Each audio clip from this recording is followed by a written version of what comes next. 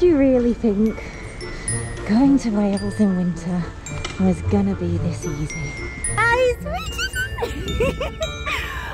Is this the Devil's Staircase? Yes. Excellent.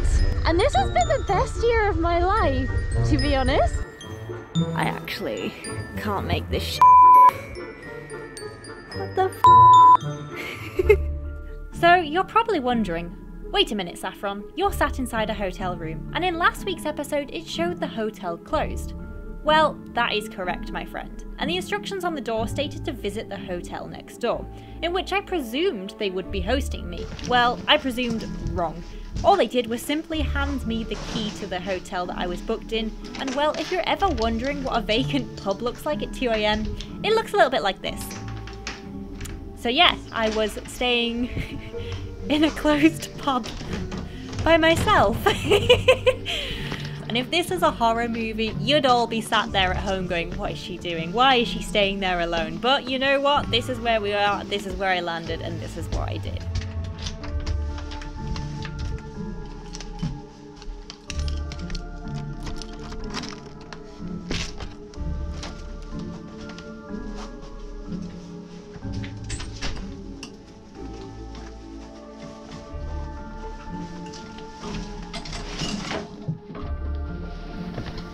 So, cue the next morning. So, yesterday I climbed up the Devil's Staircase. I gave myself 3 days in Wales to get this mission done, and it was just fortunate that the day that I was arriving on was the best day of the 3, weather-wise, so I decided to just steamroll ahead despite the battery issues and get it done. Now, if you've been following my channel, in terms of timelines, this will be last week's episode that I'm referring to. So now I've got 2 days in Wales to play with, because I've come here, I've completed what I wanted to do, but now what do I do? And I didn't expect me to get my goal done so quickly. I thought I might need like an extra attempt, I thought it might rain, I thought it might be cold, but no, we've done it, it's completed. And now I'm a girl without a mission, except drink this coffee. So I was just like, I've been awake for 2 hours, it's 6 AM, this is why I'm having to talk so quiet, trying to work out what to do with the rest of my time. And I've finally settled on it. I'm going to try and find some of the best biking roads in South Wales.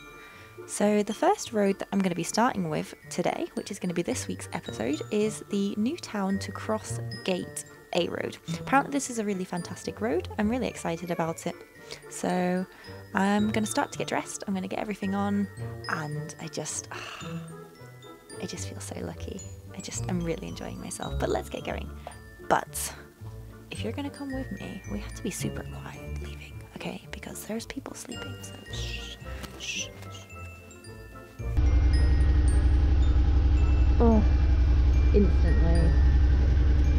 Such luxury. Okay, away we go. So after the recommended daily 4 cups of coffee, I was on my way to film 2 new motorcycle road guides for the channel.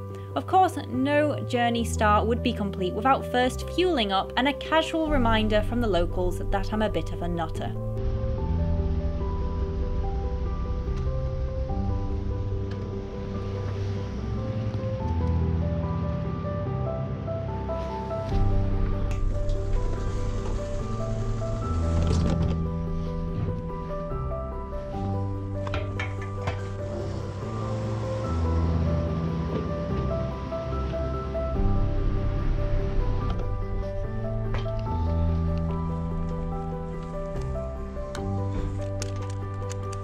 It has got to be colder than that today. Oh, you have no idea. I did 5 hours yesterday in it. Where the hell did you come from? Chester. Oh wow. So It's got to be colder than that. I've got heated clothing. You need it. I'd read of a little road further north from where I was staying called the Newtown to Crossgate Junction, and well, I was dying to check it out. Now, because I was effectively going to be taking a figure 8 loop around the area, eventually ending up at the Black Mountains Pass, I decided to keep things a little bit interesting and take a different way there. And well, in typical Saffron fashion, it wasn't long before I unfortunately got lost and ended down a few little crazy roads.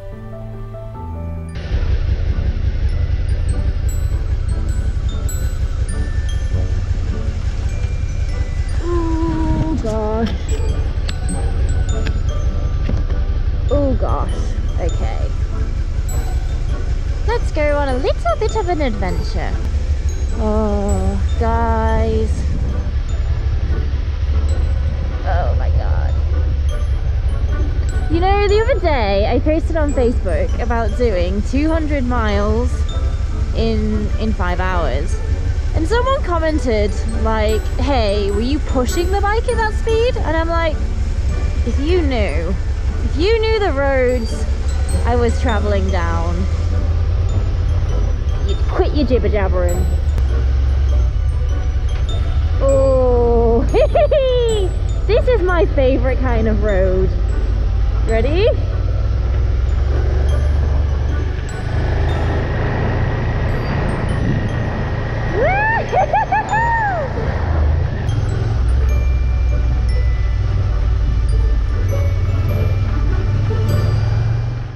So I finally arrived at the starting point in Newtown, and I pulled over to start filming the new motorcycle guide for the channel.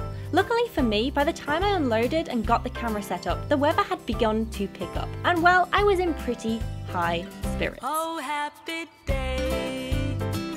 Oh, happy day. The sun is shining on my way. Oh, happy day. Oh, happy day. And I'll be smiling all the way.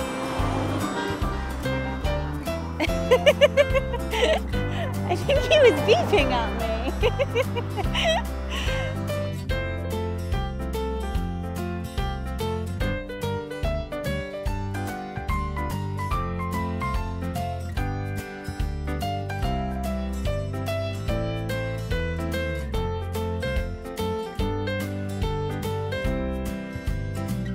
Oh, happy day. Oh, happy day. The sun is shining on my way. Oh, happy day. Oh, happy day. And I'll be smiling all the way.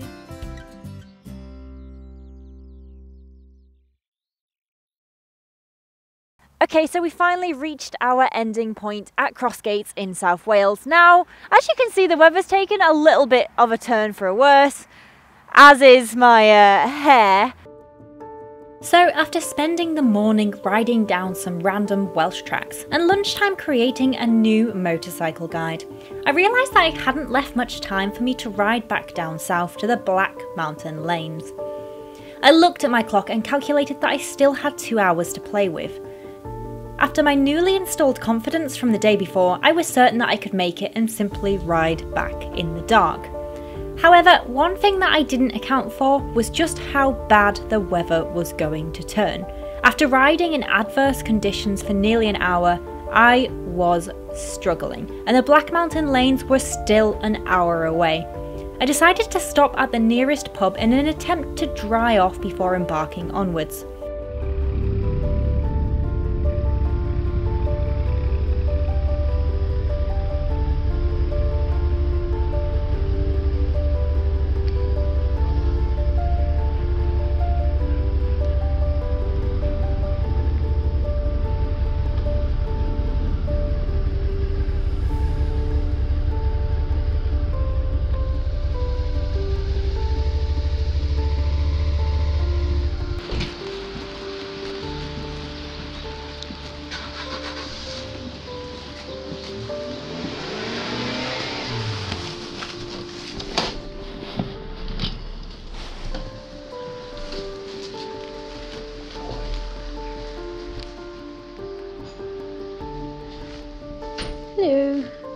take it you're not open for coffee by any chance, are you?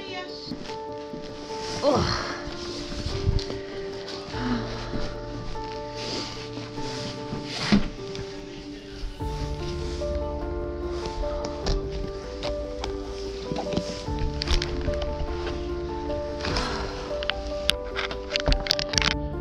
But as I sat drying off by the fire as quickly as I could, I was becoming increasingly frustrated, watching the weather get steadily worse. Oh,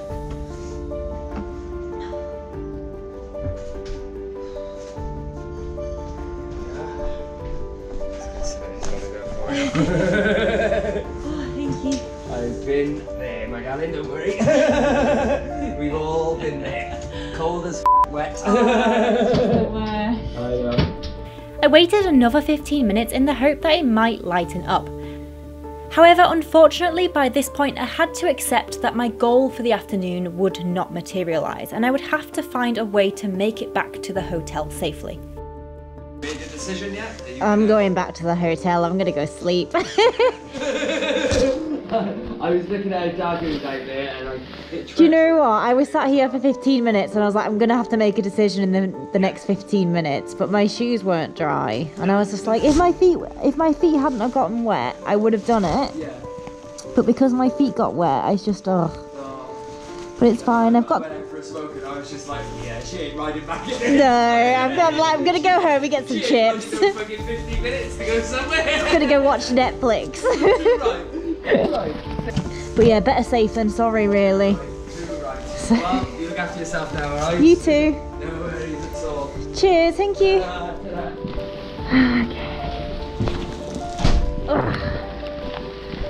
We are riding in the rain. God, oh great. Guess who's gonna get a wet butt? I'm gonna be safe. I don't want to be that idiot that the air ambulance gets called out for.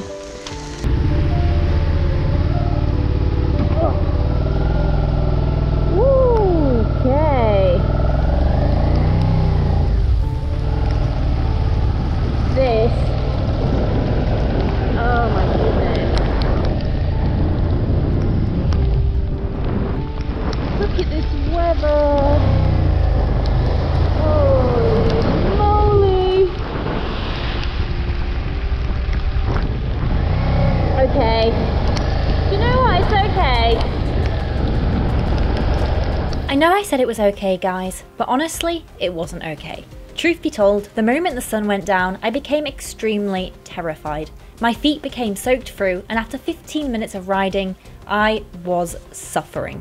Visibility was extremely poor, I could barely see out of my visor, street lights were far and few between, and the rain continued to pour down. What was supposed to be a 45-minute ride back to the hotel felt like an eternity. Although my heated gear was keeping my body temperature up, my feet were so cold and so painful that I genuinely wanted to cry. I was torn between wanting to speed up to get out of the rain and wanting to slow down to ensure that I got there safely.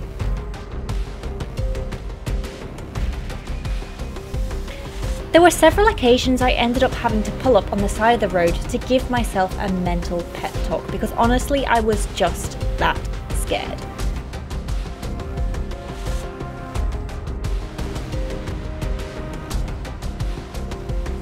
By the time I got back to the hotel room, I felt somewhat shell-shocked from the experience.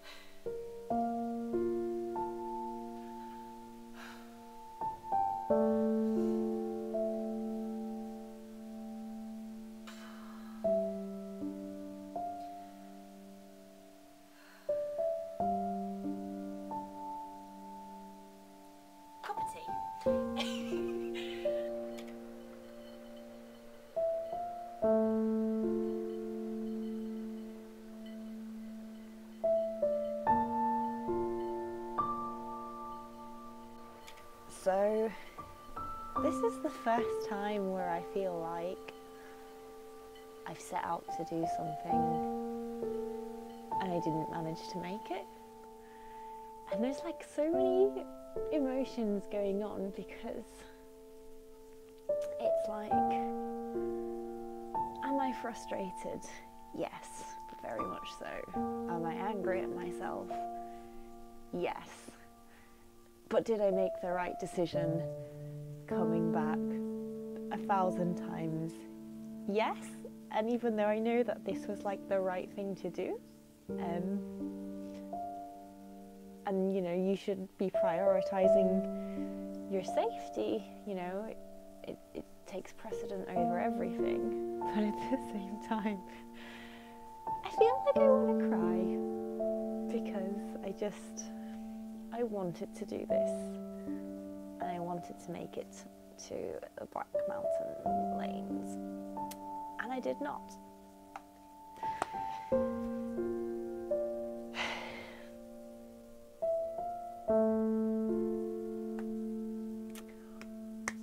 And I'm very emotional about that.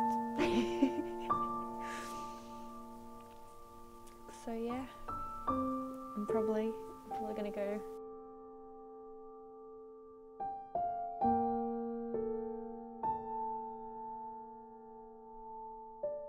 Next time on Saffy Sprocket. So, unfortunately, it's looking like I might have to turn back. The road is closed,